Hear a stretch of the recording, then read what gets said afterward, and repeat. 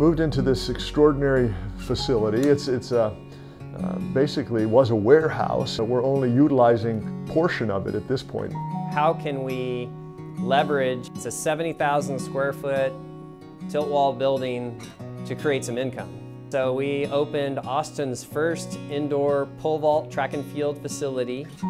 Well, as we learned that model and that business, and it was successful for that business, but also successful for Concordia, we started thinking about what else we could put into the building which wouldn't conflict with the school footprint to create revenue. We created a rental model where different clubs, typically AAU basketball, volleyball, soccer, different clubs are renting on an hourly basis. There's a big need in this area for club teams, especially volleyball, basketball, baseball, track.